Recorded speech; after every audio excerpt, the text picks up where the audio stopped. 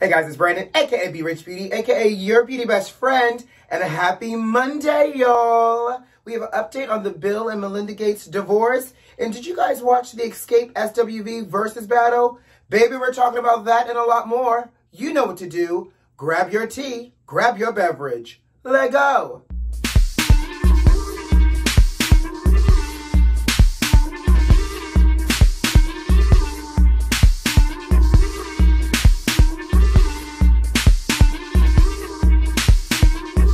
Hey, beauty besties. Happy Monday, darling. How are you? Child, let me tell you, the weekend I had left me without being in full voice for Monday. I called myself going down to the karaoke on Friday. So I went karaoke with some friends on Friday. And then Saturday, we had the Verzuz battle. You know, Xscape and SWV. And I was singing along and, you know, full voice for that too, which left me a little hoarse starting yesterday, and I realized I'm a little hoarse today. So bear with me and my hoarseness, but I hope you guys had a great weekend. I hope you guys got a chance to watch the Verzuz battle, and if you didn't, sugar, we're going to talk about it today. But nonetheless, let's talk about our first topic for today. Baby, I knew it was a matter of time before these people started making these COVID vaccine cards into a side hustle.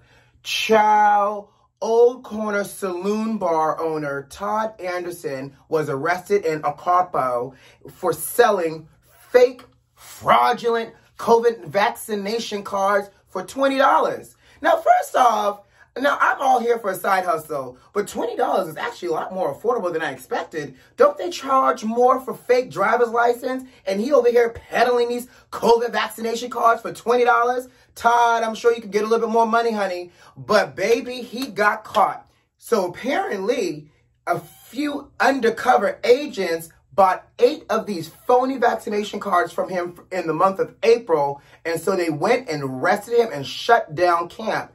Now, I don't know if y'all know, so don't get no ideas. Making these fake vaccination cards are purely and highly illegal, especially since there's a government seal on the cards now. They made the selling of fake cards and the buying of fake cards, beauty besties, illegal because of the government seal on it. So, don't get caught up in here, sugar, in these streets, getting arrested for trying to buy a phony vaccination card, nor selling them either. I'm just looking out for y'all. Now, you know, ever since Bill and Melinda Gates announced that they was getting divorced, honey, I said we were going to follow this like the yellow brick road. So apparently, word on the street is Melinda started talking to a divorce attorney back in 2019. And you know what I'm thinking, because y'all know I put stories together in my head and it makes sense. I'm going to let y'all in a little piece of my head right now.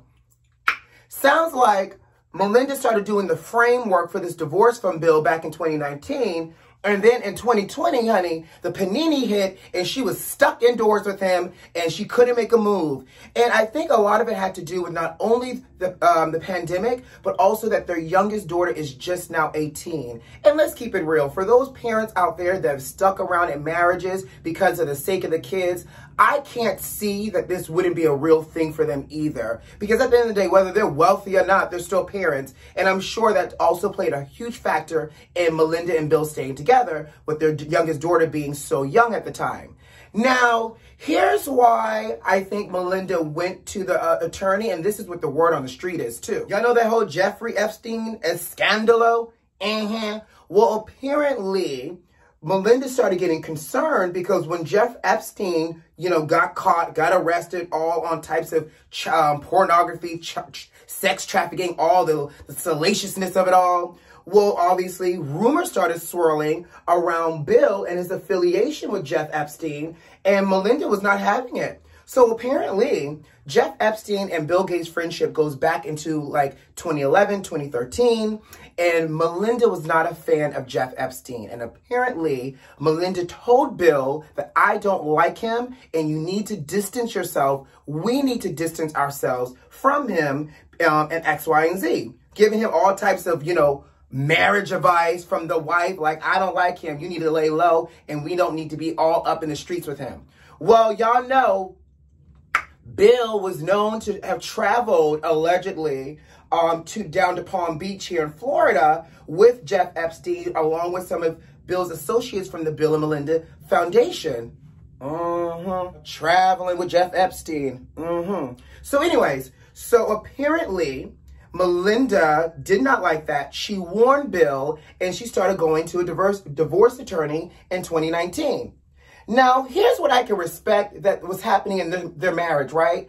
As they're beginning this divorce process, they have a separation contract in place, which clearly lays out how they plan on dividing up their assets.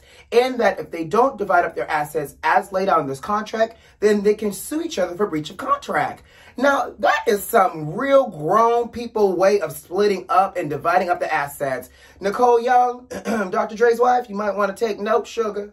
But it sounds to me, Melinda was over here stacking her coins and planning her great escape once she found a way out, and I guess on the other side of this whole pandemic. So we're going to continue to watch this because y'all know this thing is juicy, and I would be interested to know. So y'all know Bill had his covenant with his ex-girlfriend. I still want to know what Melinda got going on over here, along with these extra bags she probably stacked while she was talking to her divorce lawyer back in 2019. Because you don't make no big power moves like this without really planning it and thinking it through. I ain't dumb, but I did take a lesson from the book of Melinda Gates.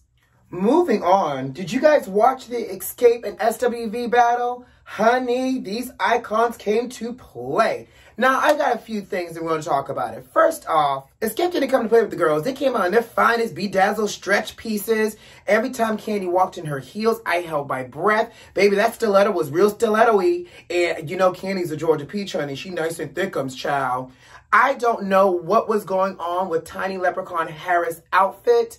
I liked it from the top up, but the bottom down just wore me out. And let me put it into perspective for you all. Y'all know, like, a faja, you know, and faja is the Spanish word for, like, you know, a waist cincher or a corset, like the Spanx that keep everything else in together. The bottom half was like this romper type of short set on Tiny. Y'all know she got some work done. So it made her butt look weird. It looked like it was cutting off the circulation right at the top of her thigh. Very much like post-op surgery type of thing. It just was awkward wearing and it was awkward looking on her. But again, like the top up was cute. Now, I'm going to talk about hair and makeup in a minute. Tasha looks so cute to me. Y'all know she lost all that weight, child. She's now vegan. Tasha looked cute. She, you know, it was nice and snatching to her outfit.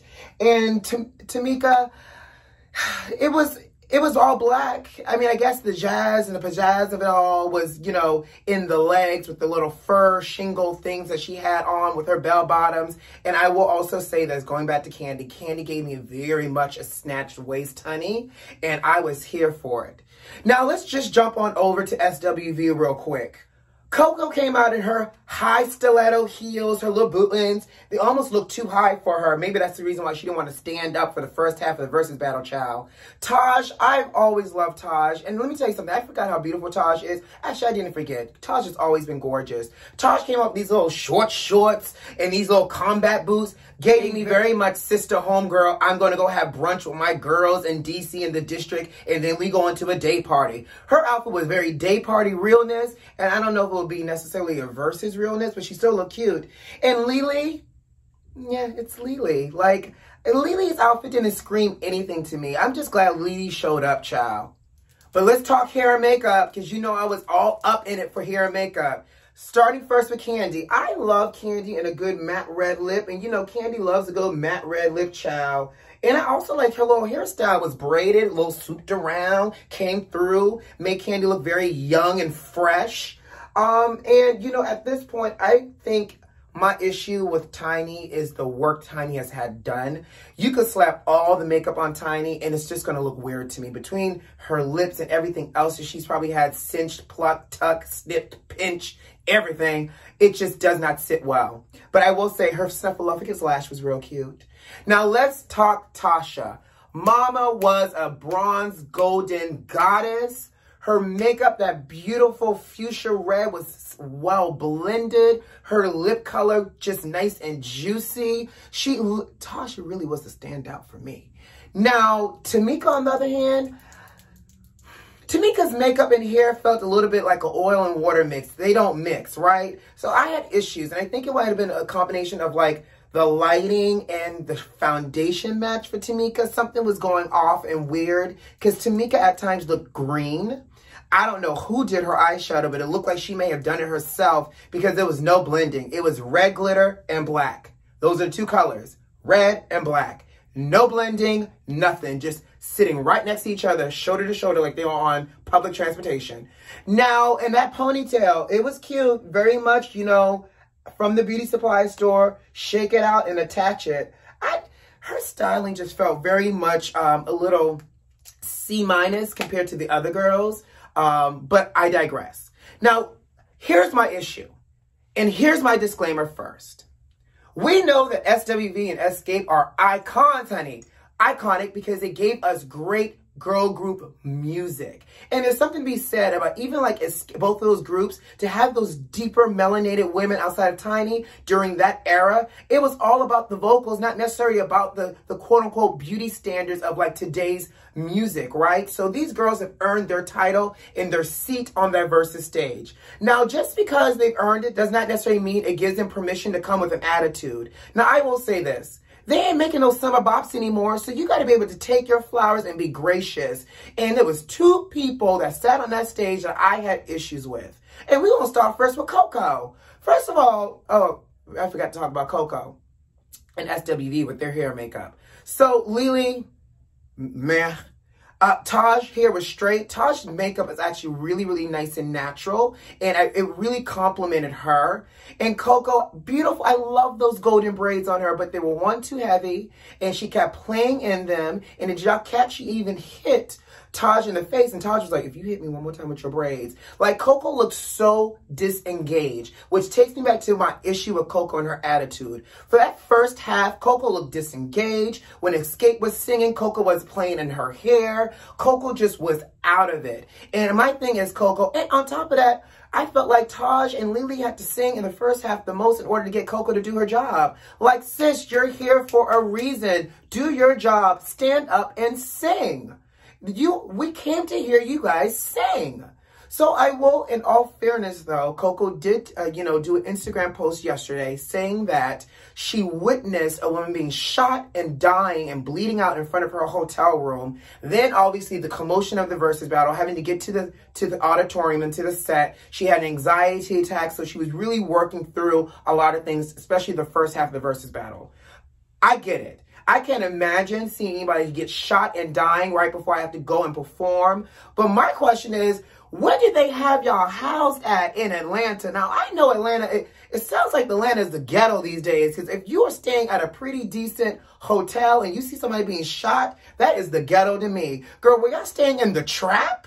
Like, I need to know. Like, that's a lot. So I can understand her being thrown off her game. Now, what I don't understand is Tiny sitting up on there acting like she didn't want to be there. Girl, are you mad that you having to leave your alleged sex dungeon and come and do some work and actually sing? Tiny was another one that didn't want to stand. That, to me, her feet hurt in those shoes that she was wearing. But Tiny didn't want to stand. She wanted to sit on the stairs like she was still in her 90s girl group moment. Like, girl, stand up and sing. She sat on that couch texting somebody. Who knows who she was texting. But for me, unless it's one of your children or your house is on fire, girl, you're paid to be here too, along with the other three. Get off your phone. And Tamika had to tell her, get off your phone. Then she had an attitude with the DJ. What was happening? Did y'all catch? She literally rolled her eyes at the DJ shortly after she came out and sat down on that couch. So Tiny was another one that had an attitude. And I will say, I appreciate this about Tiny. As much as she speaks lazy because she got that Georgia drawl, baby, when she opens her mouth, Tiny sings boots down. And you know she sings boots down because they cut her part out on Do You Want To? And that whoever that audience was not about to have it in Atlanta. They said, run it back. Meanwhile, Taj was like, okay, next song. Spinderella was like, I can't do nothing. Run it back. And they ran it back. Tiny sang Boots Down. Xscape sang. Tonight? Oh, baby. Let me tell you something. Tonight and Do You Want To in high school was the jam. And going back to SWV, After they came back for the second half, that's when they clocked in. They changed shoes. They put on their Nike Air Force One Jordans. They had their SWV sweatshirt on. And COKO finally opened up her mouth to sing. And when she sang Rain, and no, actually, let me take that back. When she got up and took those shoes off, she knew what she needed to do. She took them shoes off to sing that remake of Patti LaBelle, If You Ask Me To. Baby, my Lord. When I tell you, if you ask me to, had me down on my knees at that Verzuz party, because she showed up. And so with all that being said, I needed to figure out, I know COKO's excuse. Tiny, what was your excuse for your attitude, sugar? Because it was trash. And when I say trash, trash. And then when she wasn't working with an attitude, she was so caught up in the moment, she forgot one of her parts. Like, it was just lazy to me, Tiny. And I expected more. And I get it. Like, there's a lot going on with her and T.I. right now, tip. But, baby, you got paid to do a job. Show up. Sing the fan Dorito favorite. Slap on some Urban Decay. And drink your Ciroc and give us the show. Now, who do y'all think got next? Because I would like to see Toni Braxton get next. And there's something floating around online that they started, like, the set list between Toni Braxton and Mary J. Blige, and I'm here for it. Now, I don't know if I want to hear Mary scream for 2 hours or Toni sing to us in a whisper underneath the bed, but I am here for these legendary women to get their flowers as well, because they both got breakup depressing songs, and they got some bangers too. So y'all let me know. One, did you like the Verzuz battle with SWV and Xscape? Did it give everything you need? And two, what are y'all thoughts on Toni Braxton and Mary J. Blige? And on that note, I got to go. Guys, you know what to do. Subscribe to the channel if you like this video if you like, and leave me a comment. Most importantly, check them notifications and make sure they're turned on. Who loves you? I do. And I'll see you on Wednesday. Bye.